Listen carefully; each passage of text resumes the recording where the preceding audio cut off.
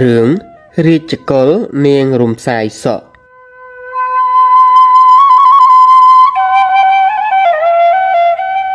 កាលនោះប្រទេសកម្ពុជាសពថ្ងៃស្ថិតនៅក្រោមលំហសមុទ្រនៅឡើយ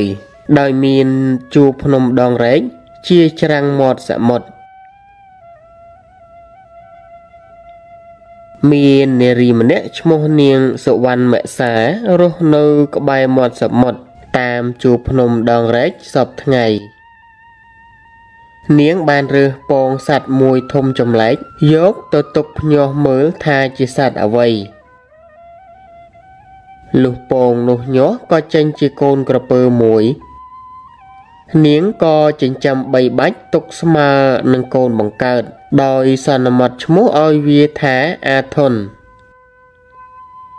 ក្រពើនោះឆាប់ធំលូតលាស់រហ័សណាស់ហើយចេះគោរពចេះស្ដាប់បង្គាប់នាងសុវណ្ណមក្សាទុកដូចជាម៉ែបង្កើតសម័យថ្ងៃមួយមានរាជបុត្រានៃស្ដេចផែនដីមួយអង្គនាមចៅរាជកុលមកស្វែងរករៀនមន្តវិជ្ជាការពីសំណាក់តាបោះមនីឥសីនៅតាមព្រៃភ្នំក្បែរលំនៅនាងសុវណ្ណមក្សាព្រះអង្គក៏លង់ស្នេហ៍នាងហើយនាងក៏ស្រឡាញ់ព្រះអង្គវិញដែរ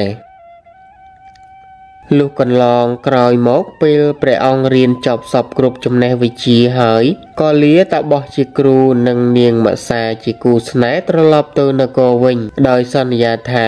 នឹងវិលមកវិញជាមួយបណ្ដាការចូលស្ដីដណ្ដឹងនាងតាមច្បាប់ប្រពៃណីពេលត្រឡប់ទៅដល់នគរវិញ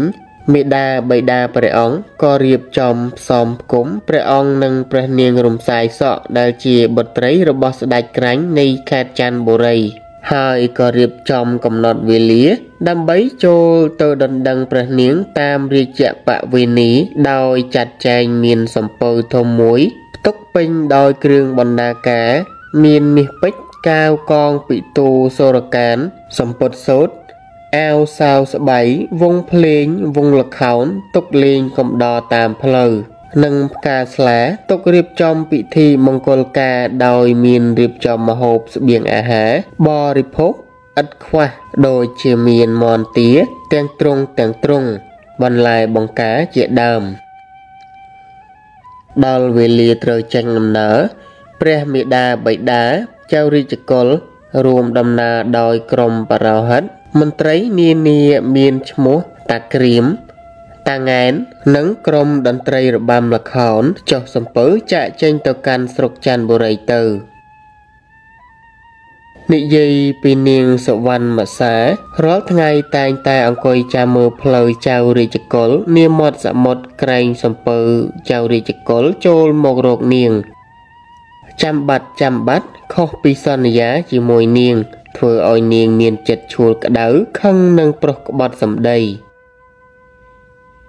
ពេលនោះនាងក៏ក្រឡេកឃើញសំពៅចៅរាជកុលរំកិលខ្លួននៅលើលំហសមុទ្រនាងត្រេកអរជាខ្លាំងតែក្តីអំណរនោះត្រូវខកខានទៅវិញនៅពេលឃើញសំពៅបានបើកហួសចេញពីនាងទៅមុខទៀតនាងកើតក្តីក្តៅក្រហាយក៏ប្រើក្រពើអាធន់ជាកូនឲ្យទៅគៀងបំផ្លាញសំពៅឯអាធន់ក៏ប្រើបានដូចចិត្តស្ទុះហាលសំដៅទៅរកសំពៅមិនបង្អង់ទៅដល់ចិត្តសំពៅក្រពើក៏ផុសឡើងធ្វើឲ្យមនុស្សម្នាក្នុងសំពៅផ្អើលជ្រួលច្របល់ភ័យខ្លាចចៅរាជកុលយល់ជាក់ថាជាក្រពើអាធន់ដែលជាកូនចិញ្ចឹមរបស់នាងសុវណ្ណមក្សាក៏និយាយលួងក្រពើកុំឲ្យធ្វើបាបមនុស្សនៅក្នុងសំពៅតែជាការឥតប្រយោជន៍ក្រពើមិនស្ដាប់ឡើយព្រោះស៊ីបាយអ្នកណាហើយត្រូវយកអាសាអ្នកនោះអាធន់ក៏មុជចុះហើយហែឡើងមកគាស់សំពៅឲ្យផ្អៀងចំណែកក្រុមពលសំពៅភ័យណាស់ក៏លើកបោះអណ្ដើកមន់ទាទាំងទ្រុងទៅឲ្យក្រពើស៊ីដើម្បីបង្អាក់កុំឲ្យមកយាយីសំពៅបានផ្អៀងកាន់តែខ្លាំងឡើងក្តោងសំពៅក៏សណ្ដក់រំលំទៅម្ខាងសំពៅហៀបនឹងលិចចៅរាជកុលក៏លើកដៃបួងសួងដល់វត្ថុស័ក្តិសិទ្ធិថា បើទ្រង់ពិតជាគូព្រេងពីអតីតនិងព្រះនាងរំសាយសក់មែនសូមឲ្យជួយសង្គ្រោះមនុស្សនៅក្នុងសំពើនេះផងនិយាយទៅដល់នាងរំសាយសក់ជាអ្នកមានបុណ្យបារមីមានសក់ទឹកវែងអាចច្បូតស្រូបមហាសាគរឲ្យរីងជាដីគោកឬដីគោកទៅជាទឹកវិញក៏បានព្រះនាងក៏ទ្រង់ញៀនហើយចេញមកជួយស្រូបទឹកសមុទ្រដែលកំពុងលិចនោះឯសំពៅកំពុងលិចមានមនុស្សម្នាឆោឡោឡើងធ្លាក់ទឹកលង់ស្លាប់ជាច្រើនទឹកសមុទ្រក៏ខះរឹងអស់សំពៅក៏ផ្អៀងគៀងជាប់នឹងដីភក់លុះក្រោយមកសំពៅនោះក៏រឹងคล้ายទៅជាភ្នំមានរូបរាងជាសំពៅផ្អៀងរហូតមកដល់សពថ្ងៃនេះ